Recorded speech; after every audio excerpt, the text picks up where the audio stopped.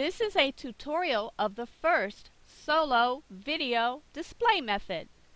First, go to YouTube and find the video of your choice.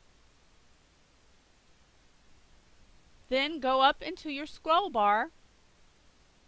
Place your cursor behind the alphanumeric text.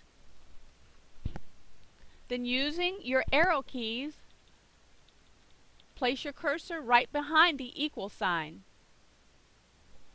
Then, using your backspace key, back over all of the words up to the word watch. Then, use a small case V and a forward slash, as shown.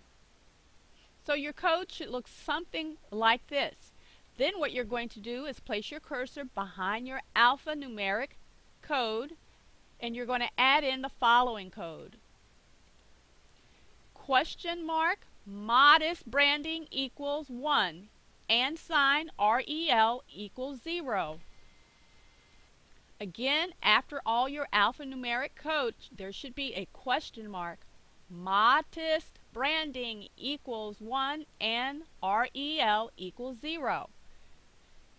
If you've done it correctly, now when you hit your equal sign, your video will now display in full mode.